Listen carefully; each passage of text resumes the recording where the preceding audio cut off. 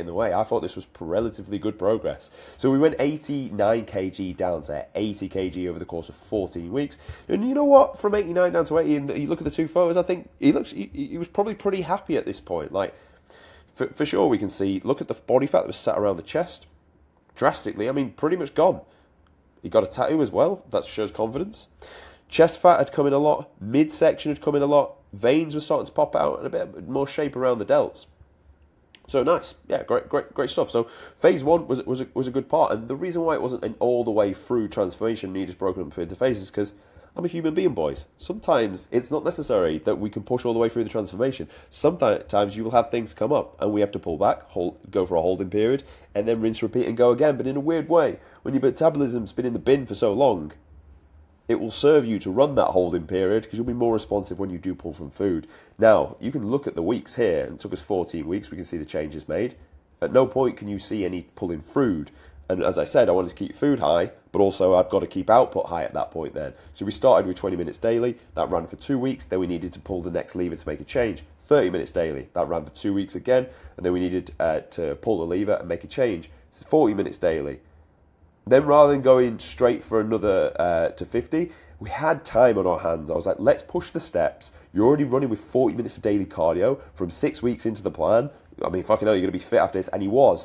For any of you that know the British Army, we have a parachute regiment. And the parachute regiment essentially run a civilian, or like 10 mile. It's one of the staple first tests you got to do. But it's run for civilians in North Yorkshire. By the time he was finishing the transformation, he was ready to go and crack off this and ran it in a very respectable time. And that's because we ran with so much cardio for such a long period of time. So anyway, we pushed steps up as well. At the time, he would have burned a fair amount of calories per 1,000 steps, but honestly, as we get leaner and leaner, it becomes less effective. Rinse, repeat, and then 50 minutes of cardio to push that last bit up, which lasted to about here, and then it started to need to ground to a halt, and then we then put the brake in from there. So this was phase one. Then we rested for roughly, I think it was about 5.5 weeks, date to date, and then we wanted to set into the next bit of progress, where I essentially just brought some of the cardio down and kept him eating that much amount of food. So still in a bit of a deficit, but enough food to drive that performance in the gym. We then transitioned into phase two, which lasted 11 weeks. Firstly, we didn't need to make changes. So essentially, look at it like this. The plan he was on as he finished week 14, I put him straight back on that. Now, at this point, I started to get aggressive with the food because I wanted to take him from this point to where he ended up here. 200 calories straight off the diet. If you remember, he started on 2170. We then pulled 200 straight away. No change, no change. And then went aggressive again. Bang, another 187. Then I pushed his cardio 60 minutes daily. Didn't need change. Then I went 70 minutes daily. Pretty aggressive, right? No change. Last bit, last lever to pull, 100 calories off, bang. And then we got him down to this point here, which I was really, really impressed with how he finished with this. Like we can see veinage starting to come through. You can have a touch of loose skin as you get older. It's not going to tighten up the same, but don't be too concerned with that. If we look at this result here, very similar result. This guy maybe a touch leaner, maybe it's just a lighting, to be honest. But again, the skin here that's going to sit in this bond. Don't be concerned, boys. It's not the end of the world. It's just a little bit of skin that hangs down below. I was really happy with the way this finished. Like, he was running like consistently good times. He was a lot stronger, injury-free, was digestion using food a lot better. And then we crystallized the transformation there. And it was really, really good to see him finish and get this. And now we enter that gaining phase. So that was how we actually did it. This was the tactics. Eat this, then change this, then do this, which I think is important. And I've done videos in the past where I've kind of not spoke specifics, and you guys prefer those specifics, so be sure to see those going in there. But what's I can give you the tactics, boys. If you ignore this, you'll fuck it up. I can tell you right now. And I don't say that to be abrasive. I say it because it's true. Like, honestly, the transformations are won and lost in breaking limiting beliefs. So for many times you would say, oh, it's tough. Oh, it's hard, this. And of course it is. I'm not stupid. Of course it's tough. Of course it's hard. But the response I would always give him is, be excited to show the world your discipline. And it's actually a statement out of this very book that's on my desk. This is Meditations by Marcus Aurelius, where he says, be excited to showcase the discipline you know. And I think that's quite cool, because it's almost being like, be excited to show the world you are disciplined.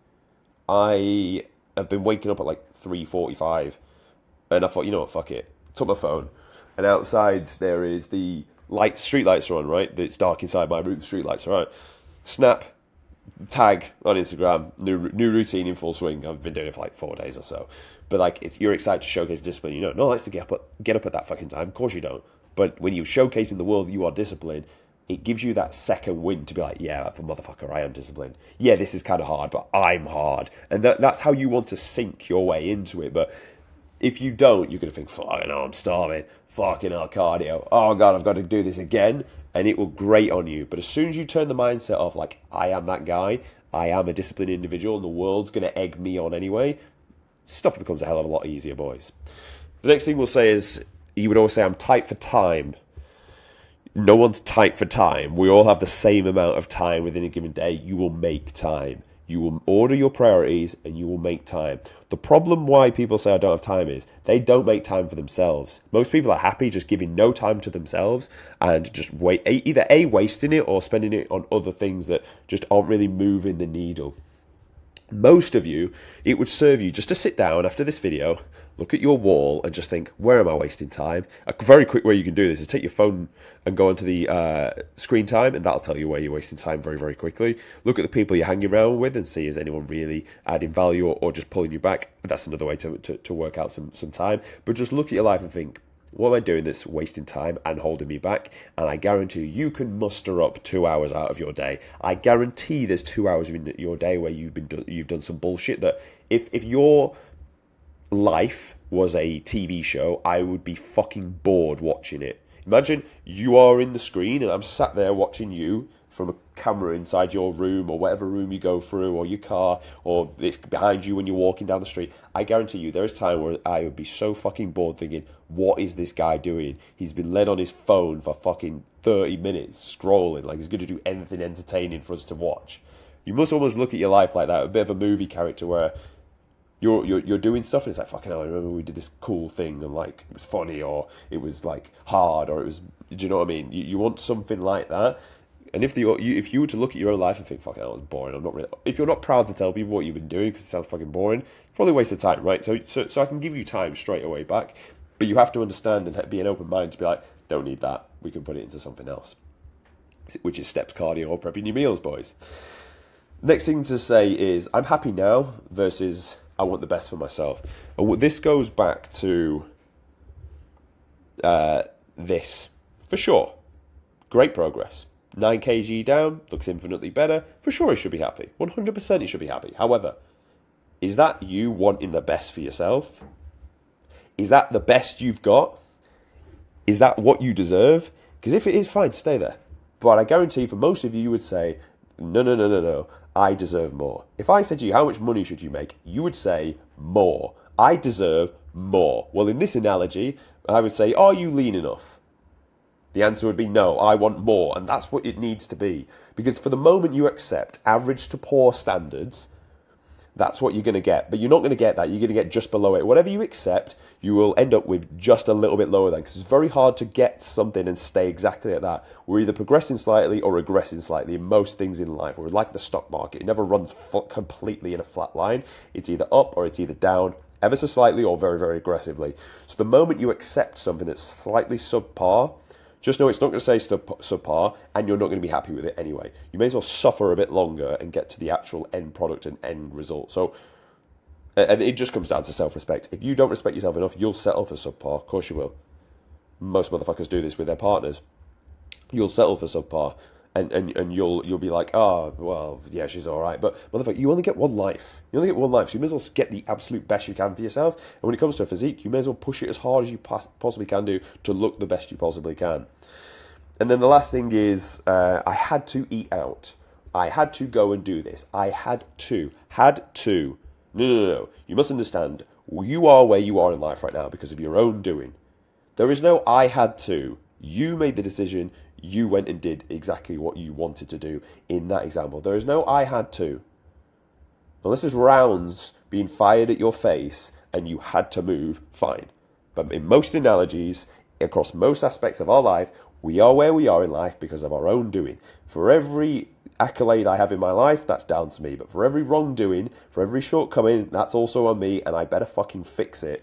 Otherwise, I can't complain about it if it's not...